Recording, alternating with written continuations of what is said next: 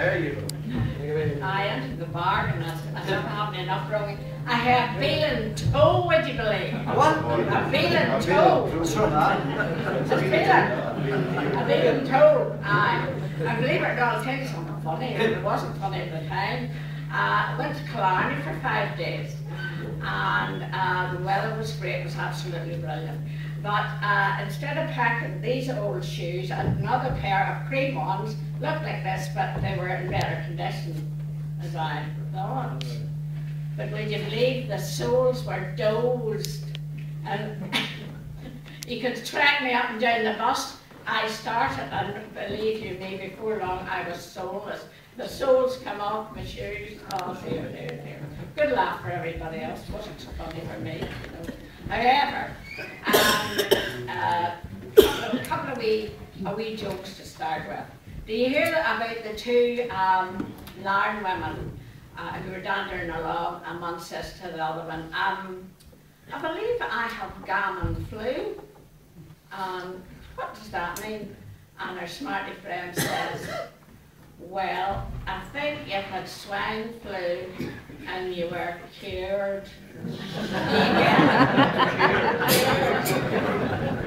And the same pair were up in the park, and there was a band playing, it was playing a lovely tune, and they wondered what the tune was, and the smarty friend came up with it again, and she says, well, maybe what's written in the bandstand has something to do with it.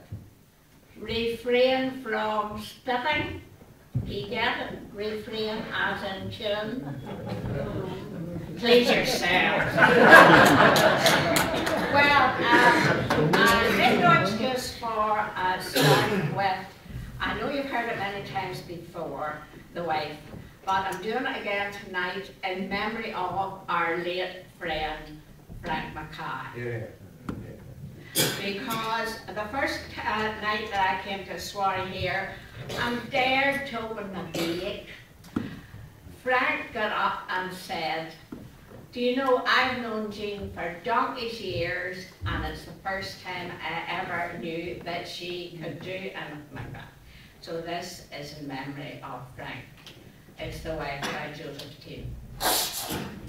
She vexes me and treats me sair, sets hope adrift and brings despair. And in her anger, who's the hair? The wife. The scriptures speak of sorrow's cup, a topful I'm compelled to sup. She bids me wheesh and drink it up. The wife. If you bra ladies dinna ken the way to tease and kill the men, consult your humbler sister, the wife. Like on the other simple fool, I entered matrimony school. She very soon proclaimed home rule, the wife. The loss of friends I knew deplore, the joys are fled I had before. Against me whilst she shuts the door, the wife. She likes to eat the upper 10, such wives are no for working men. She's our we laugh and doesn't ken, the wife.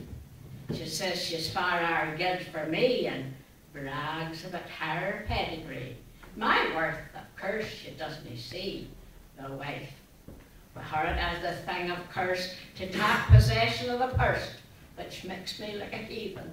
Curse, the wife. The book she throws aside as trash, calls me a good for nothing half.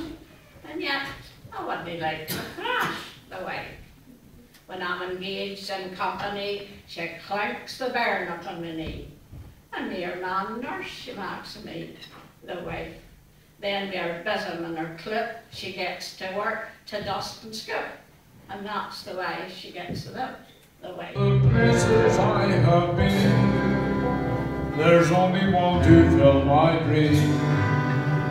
The place that lingers in my mind is the town I left behind.